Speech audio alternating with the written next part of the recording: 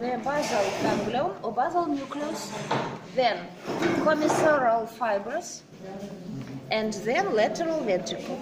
Understand?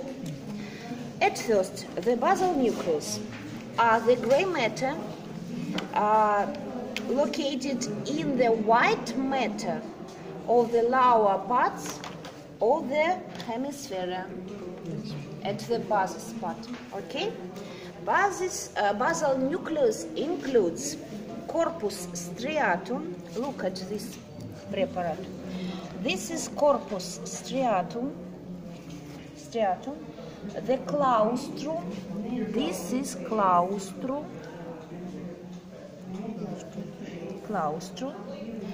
And amygdaloid body.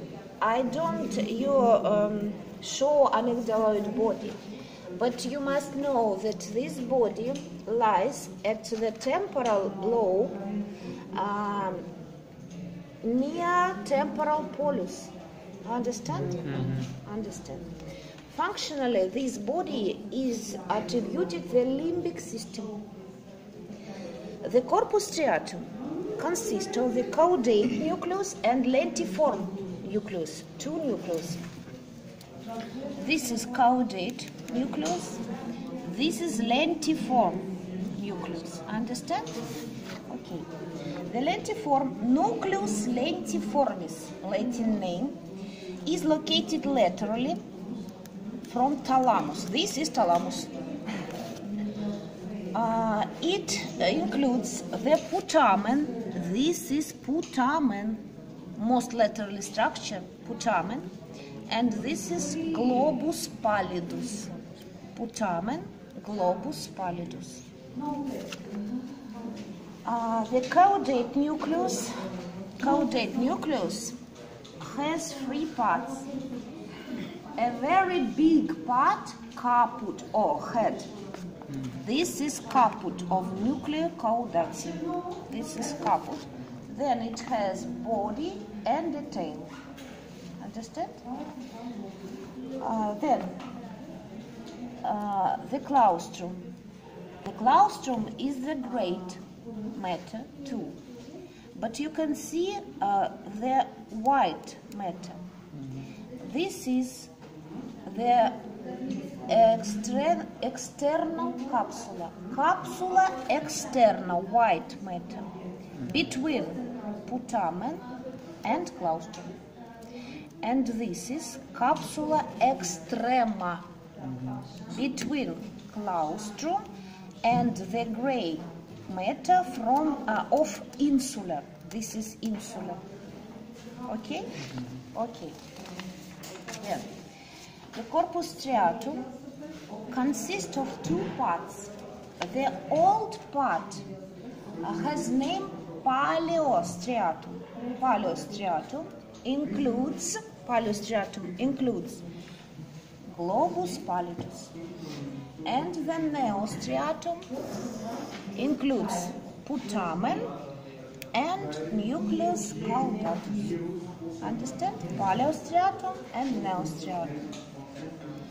The corpus striatum is the main center of the extrapyramidal system. It is the primary motor center. Then you can see the next white matter, capsula interna. Externa, extrema, interna. Capsula interna consists of the anterior limb or crus anterior, genome, and posterior limb. Anterior limb is located between together caput of nucleus caudatus and nucleus lentiformis, and posterior limb is situated between the nucleus lentiformis and thalamus. Through the genome, this is capsula interna too. Through this capsula goes tractus. Through the genome of the internal capsula goes the cortico-nuclear tract. This is cortico-nuclear tract. From the anterior limb goes cortico-pontine, frontopontine tract, and from the posterior limb goes corticospinal tract, thalamico-cortical, optic and acoustic radiation. You must know it at home. Okay? Again, look, this is capsula extrema, claustrum, capsula externa, nucleus lentiformis. This is putamen, globus pallidus. Capsula interna, anterior limb, genum, and posterior limb. This is caput, the biggest part of the nucleus caudatus, caput. On this picture, together, this is caput of nucleus caudatus. This is nucleus lentiformis, capsula interna, capsula externa, claustrum, and capsula extrema. Understand me? Okay. Then, the commissarial fibers. The biggest commissarial fibers is the corpus callosum. Its fibers goes from one hemisphere to another, right and left hemisphere.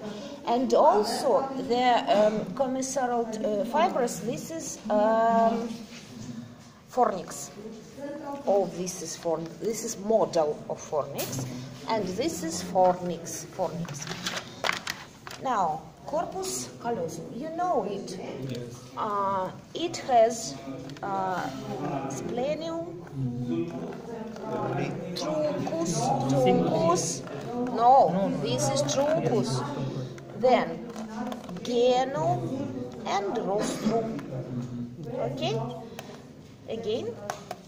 Splenium, truncus, or trunk, in English, truncus in Latin, genum, and a rostrum. Okay. The superior surface of this corpus, is covered with a fin of gray matter. This is indusium griseum, Latin name, indusium griseum. On the superior surface of corpus callosum. Under the corpus callosum, you can see septum pellucidum, number 14, septum pellucidum. And then under corpus callosum, you can see fornix. This is fornix 2 model. Fornix consists of a body, a column, and a crus. Crus of fornices connected with hippocampus. This is hippocampus, and this is hippocampus. On this placard, you can see only two parts of fornix. This is corpus, and this is column. Crus goes inside the hemisphere. Understand me? Okay. Then the lateral ventricle. This material, understand? What is this? A thin matter is called indusium griseum. Inside of sulcus corporacula. Inside in this sulcus, okay. Lateral ventricle. There are two lateral ventricles. In the left hemisphere, the first ventricle, and in the right hemisphere, the second ventricle, lateral ventricle. This is the first lateral, and this is the second. This is the third ventricle, and this is the fourth ventricle. At this lesson, you must know only lateral ventricle. Lateral ventricle has the central part in the parietal lobe. the central part, and three horns. Anterior, cornu in Latin, cornu anterior or cornu frontalis, cornu posterior or cornu occipitalis, and cornu inferior or temporalis. Understand? The central part, cornu anterior, cornu posterior, cornu inferior or temporalis. Then, this is horizontal, flat, horizontal flat. This is lateral ventricle cavities with the liquor. Liquor is situated in the ventricles. Look, this is anterior, cornu anterior, 1 and 2, cornu anterior. Cornu anterior has walls. Medial wall, number 2. It's septum pellucidum. Septum pellucidum, medial wall. Lateral wall, number 3. Caput nucleus caudatus. This is caput nucleus caudatus. Anterior and superior wall is formed by fibers of corpus callosum. This is corpus callosum. These fibers обрезаны. Okay? Understand? This is anterior horn. This is central part. Central part. Superior wall of the central part formed by corpus callosum 2. Medial wall forms by corpus fornicis. Inferior wall, 2 structures. Crus fornicis, see? Crus fornicis. And thalamus. Inferior wall. 1 thalamus, 2 thalamus. Then, what's this? What's this? What's this? Oh, what's this? Occipital cornu, occipital or posterior, cornu posterior. Posterior horn.